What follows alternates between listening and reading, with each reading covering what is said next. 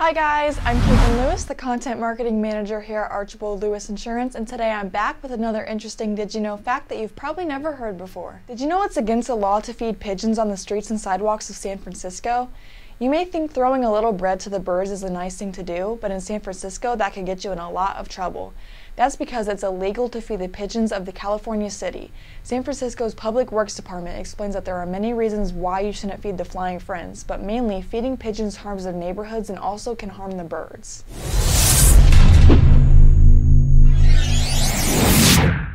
Go comment your Did You Know facts to be featured in an upcoming video.